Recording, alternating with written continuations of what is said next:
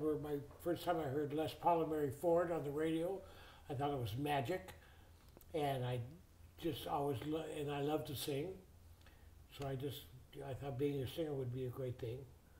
Except the only problem was I was scared to death to stand in front of an audience. So I worked at the Ice House for 2 years. I did a hoot once a month, a hoot nanny at the Ice House once a month, and I did a hoot nanny at the Troubadour once a month for 2 years. So I did, between the two, I did 48 sets and got over my stage fright.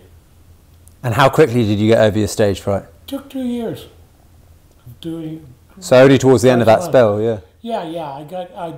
I had met Doug Weston, the guy who owned the Troubadour, and he came up to me and said, "You're ready to go professional now, Russ." And that meant a great deal to me. And when did you first realise, you were a great singer? Well, I still don't think of myself as a great singer. I can hit the notes. That's about it. I never think of myself. What was the first time you picked up a guitar? When I was a kid, probably about 15. I bought a guitar for $50 from a guy down the street. Gibson, I think it was an LG5 or something like that. Started playing mostly folk music, blues. And I just liked it. And the beginnings of the association, were they in the Troubadour? Well, I knew Terry and Jules from they'd come in and hang out. And then later, at one of the hoots I was at, they started doing hoots. Everyone who was playing would do a hoot, and they were calling it the Inner Tubes. And it'd be like 10 or 15 people on stage. And they just do folk music and stuff like that. I think Doug Dillard was the instigator of it to begin with. But anyway, they decided to take names and form a band, and it seemed too big for me, so I didn't put my name in. All right. So later that band formed, the Men, and after they had been together a while, they were 13, they trimmed down to 11. Then their lead singer, Barry McGuire, left the Christies. And their lead singer was hired out of the Men by the Christies to take his place. So Jules and Terry came to me and said, "Russ, would you like to join our group as a lead singer?" I said, it's an awfully big group. So I said, "Well, come down, we'll do a set for you." So I went down and I sat with their manager, just me and their manager sitting there, and they did like 5 or 6 songs. Outstanding. I was thrilled. I went, "Yeah, I'll join your band." So I joined the band. And this guy had a notebook, and he was talking to Terry. He says, "Well, you said you were going to talk to this record company," and then he's going on. And I'm sitting there. I don't even know what this guy's talking about. Yeah, I'm sitting right next to him. And Jules is right next to me, and Jules all of a sudden stands up and says, "I'm tired of this bullshit. I just want to make music. I'm out of here." He stands and walks out, and I said, "I don't even know what you're talking about. I got to go with Jules." So I sort of walked out. Ted, Brian walked out. Yeah, and Terry stood up and said, "You just lost your band." We walked out and met on the street. We met at Terry's house. We picked a name that night. We started rehearsing the next day as the Association. Awesome. And when did you first gig? Because I read that you were actually rehearsing for like quite a while. We rehearsed for 5 or 6 months. Why was that? Did you not even try and get any? Well, we knew we weren't really forming ourselves to be like anyone, but we knew what kind of music we wanted, and it took a while to work it out. To do those are complex arrangements. Very complex. And to figure out exactly what we were. And is there anyone who you were directly influenced by? Well, we were influenced by everyone who's ever sung, groups, every group, but we never formed ourselves to be like anyone. It was just, it was our own kind of art. Yeah, it was our own. I had a lot of people ask me to define our music, and it's pretty hard to define. It's just like Requiem for the Masses. How are you going to define that? It's just art. We just did art, and we were lucky enough to have some hits out of it. How did you go about because I've seen and heard people try and do things like Windy Oh yeah, yeah.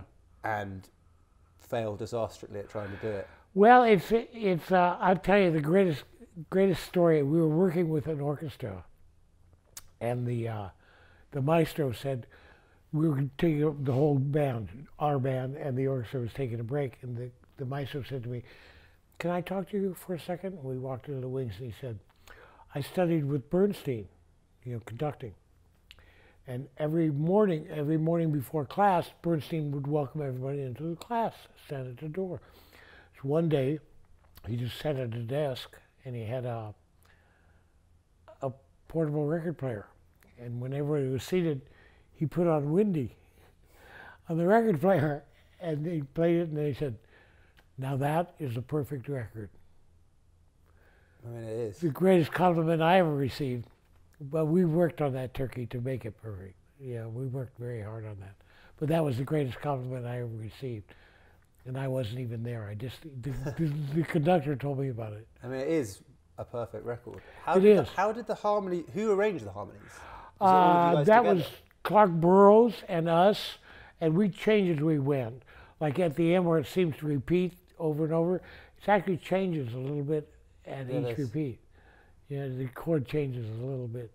And we worked so hard on the record, the tenors started giving way at the end.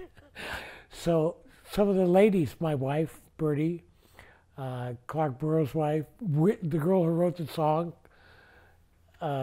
stepped in to get the fade right.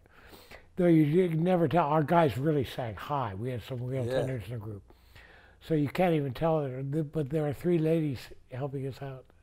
Yeah, so now that you mention it, you can tell what you mean, but you can't, it's just... It's hard to tell because our tenors were such real tenors. But we worked all day on that song. And how difficult is it to do live? Easy. Easy? Easy. Why is it easy? Just because you already know it. As we're doing it, we're changing as we go. We go, well, this could use an extra voice here. You know what I mean? You're experimenting, you're listening, you record, then you go back in and you're listening, you go, well, that could use another note here, where, I'll tell you how we started doing it. We had just recorded a tune and released it. We were on the road. We were driving to the next gig, which I think was a college. And Windy came on the air. We had just left the studio like a couple of weeks before. It was already started becoming a hit. So we said, well, we better add that tonight. We had never done it. It's not even in the set. We had never done it. So we did it. We added it during sound check. Oh my God. So, so did you not, when you finished that record, did you not think after, right, that's it, that is going to be such a big record? I didn't know, but I had while I was singing the lead, I thought, I remember saying to the guys in the booth, I said, Windy. I said, the Windy City, this is going to kick some ass in Chicago. And indeed it did. It did. Chicago was like a second home to us. Chicago was fantastic. It was great to us. It still is. Why did you feel such an affinity with Chicago? Well, number one, there's Chicago, and then there's all these cities, so you can stay in Chicago and work like 10 smaller cities that are like 30, 40 miles away. And it was just a big center. It's a big center it was a great center for us. We had great drivers. We had the same drivers. Doc and George. Doc was big. We called him Doc because of Doc Savage, the fictional detective, this big body, because he looked like him. So we called him Doc, and the other guy was smaller, Doc and George. And they were your drivers in Chicago? They were our drivers. I'll tell you what, this is in the book. One time we were driving in from the airport, and Brian, our bass player, Brian Cole, saw a fire helmet next to the freeway. So he had the guy pull over. So he got the fire helmet. We returned it to the fire department. It was like a second or third generation helmet. So it was pretty major. So we were, the entire Chicago Fire Department was our fans. You know, After that. yeah, after that story just went like, spread like wildfire. Wildfire. Yeah, it was great. And so during the 60s, you said you were gigging like 200 Oh dates yeah, a we year were or on something. 200, 250 days a year we're on the road. And it was pretty early on, actually, that you had your first hit, wasn't it? We weren't gigging that much until we had our first hit. We were working steadily, but we weren't traveling much. But once our first hit and Cherish hit, we were on the road. Your first hit was a long time. Along Comes Mary. Well, I Yeah. think it went to number 5 or 6 or 7, 6, I think. Yeah. It was a long time ago. And was that a surprise when that hit? Well, it was a surprise because it was a B-side. Was it? Someone flipped it over, and it just, there's a saying in the business, a record has legs. Yeah. It had legs. And about half the stations wouldn't play it because they thought it was about marijuana. Yeah. And it was a hit anyway. Was it about marijuana? I think it was. I never wrote it. And The reason we got the tune, Jules, played on the demo, which Tandon Alma wrote, and Kurt produced the demo. Kurt Betcher, our first producer. And he brought back an acetate. An acetate is like a small record that's good for about a dozen, 20 plays. But Jules brought the demo back to our group house where 4 of us lived. Two guys lived with their ladies. And Jules brought this back and said, "Listen to this record," and put it on the machine. Everybody went, "Holy moly!" And we just started working on it. That's the only tune we never voted on. We just heard it and started doing it. We wrote down what we thought the words were. They weren't, of course, but we found out we got the real words later. But the next day, when we started rehearsing, we played it for the other guys, the other two, Terry and Brian, and they both went, "Wow!"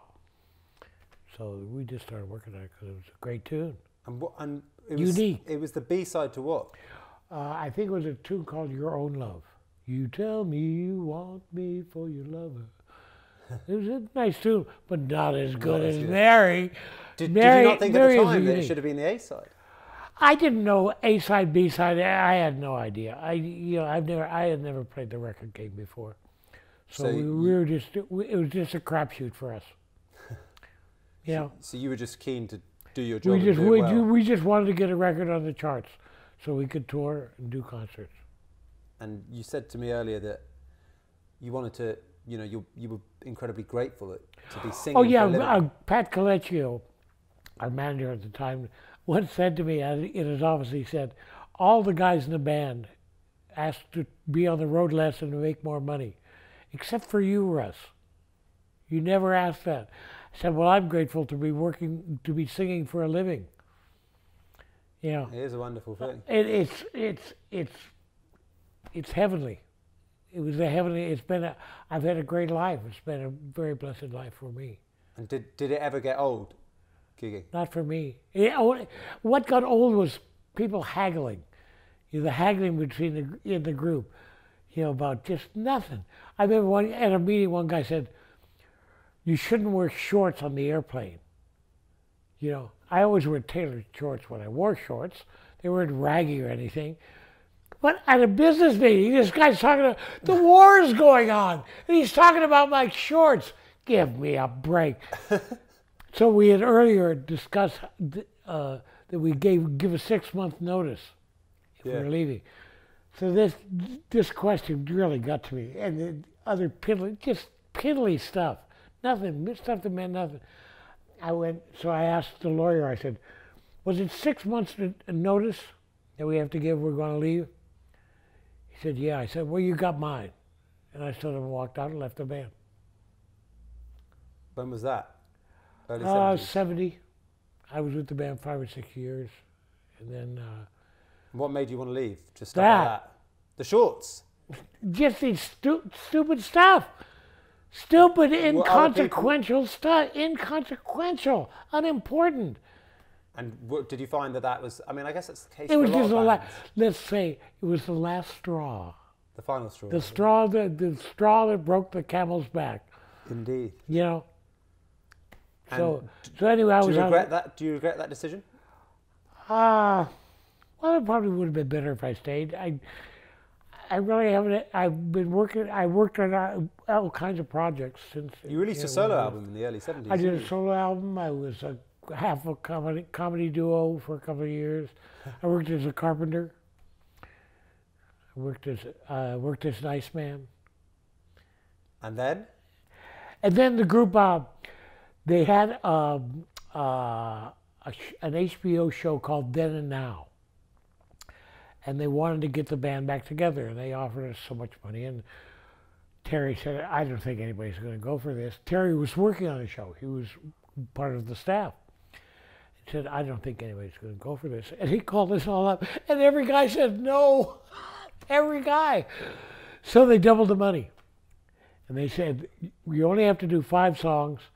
You only have to rehearse on the weekends. And you can go back. Every guy said no. Every guy. Why? You'd have to ask Getting every on with guy. other stuff, yeah. Yeah. Different reasons. So, but they offered us more money. And they said, look, you only have to do 5 songs. And you only have to rehearse on the weekends. So we did. It was great. I mean, the first song we sang, I mean, everyone was in tears. It was so beautiful. I mean, it was just gorgeous.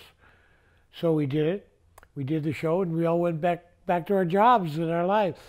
And really, after that? yeah, no, we didn't get it back.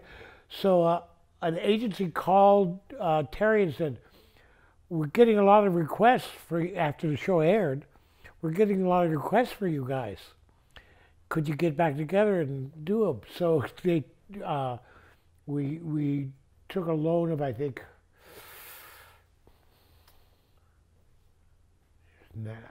it was 90,000. And so for clothes and amplifiers and stuff, we started back on the road. And I was with them from 1980 to 2013. Wow. And mostly standing ovations. So another 33 years on the road. Yeah. Wow. And so were you touring every year from 1980? Oh, yeah. The only year that was difficult was after 9/11. Oh, right. After 9/11, things just all of a sudden went. Well, just no one wanted to watch live music. I guess that was just a reaction to it. It was pretty heavy. I mean, it tore me up. I mean, all those people, all those innocent people. I don't think of them as Americans who were killed. I think of them as my brothers and sisters. And they weren't Americans. They were people from all over the world. Yeah, they would. Yeah, I heard people on the news say 3,000 Americans. They weren't all Americans. Only some of them were Americans, but they were all my brothers and sisters. Yeah, I think that's a very good way of looking at it crushed me.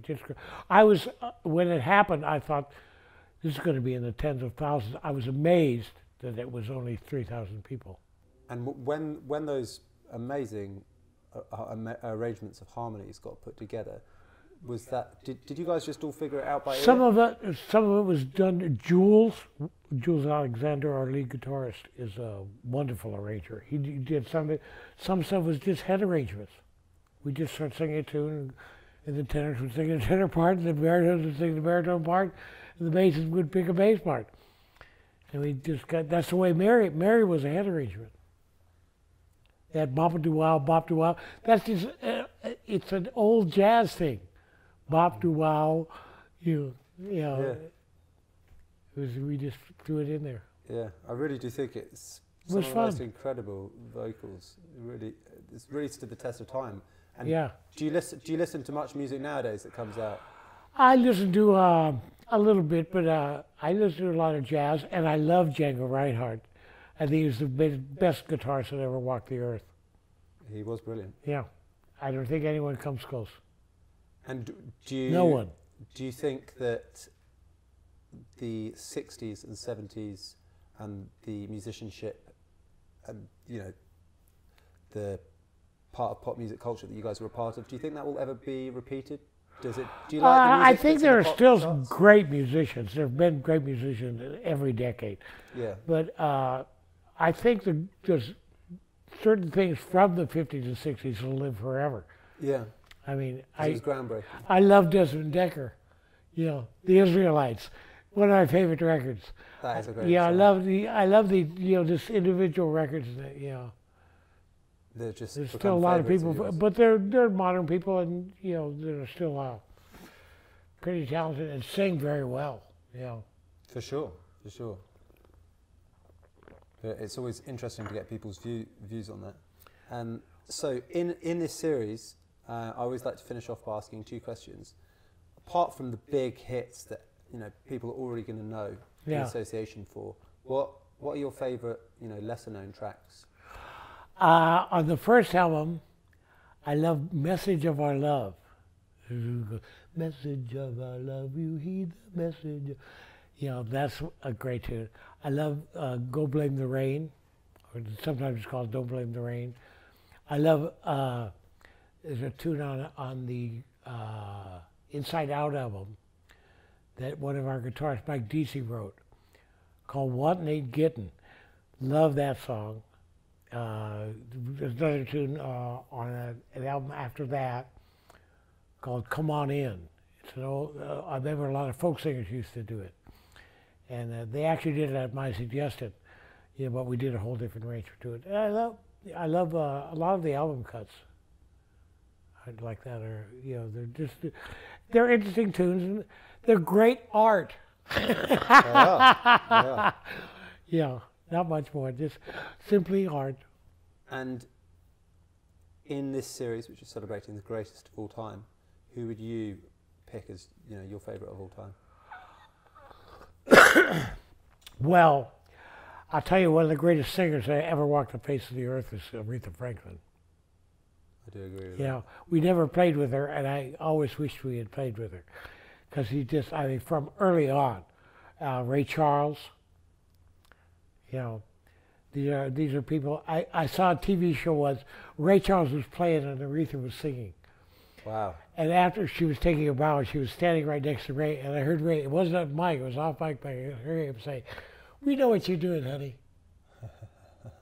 Oh, she did know. Yeah. And so did he. Yeah. Oh, yeah.